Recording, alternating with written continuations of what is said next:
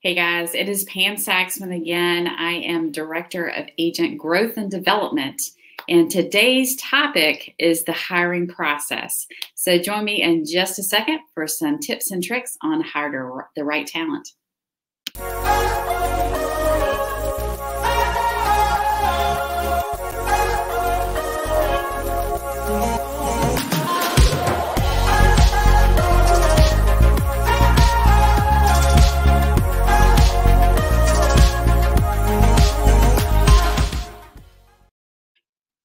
All right, so my goal for you guys is not to go through a painful hiring process.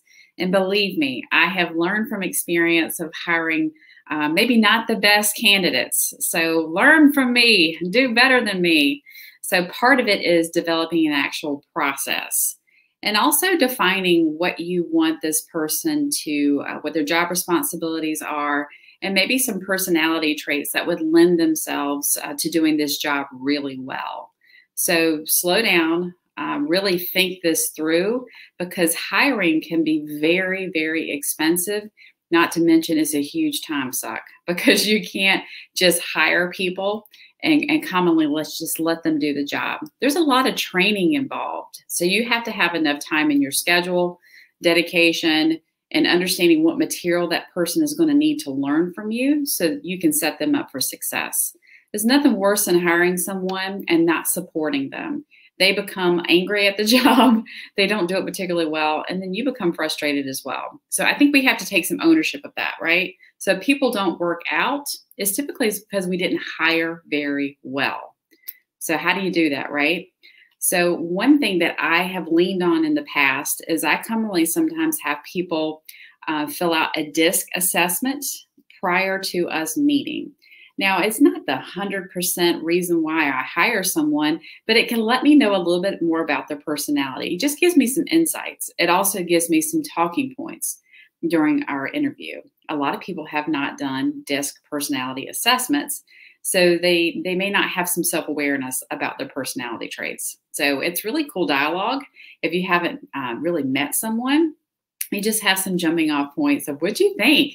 You know, do you think that you're really an SC? So let's talk about that further. What did you learn about yourself? So that can be kind of fun, and it can also make an interview process a little bit more relaxed. So do a DISC assessment. So what are you looking for in your DISC assessment? I will say if I'm hiring someone that is going to be a very strong admin or transaction coordinator for me, then I'm going to need to see a higher level S, which is for stability and service, and C, which is for conscientiousness. So they tend to be a little bit more analytical. You need someone that's very detail-oriented in that role, correct?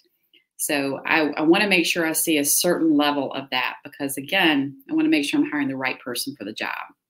Now, in turn, if I'm hiring a real estate agent, a buyer's agent, something like that for my team, then I like to see high I as a natural quality. Now, everybody can be successful in real estate. Again, it's just some information, right? But high I people are very extroverted. They love to talk. They ask a ton of questions. They're naturally very curious. They tend to be great salespeople by nature. So, you know, why train something hard if you have something natural in front of you? I also like to see a certain level of S because, again, that stability and service. If there's a higher level S, tend to be a little bit more loyal.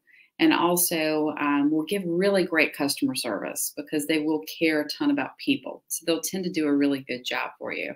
So I love IS, and I like to see a little bit of driver in there too, a D. So driver means they're a little bit competitive.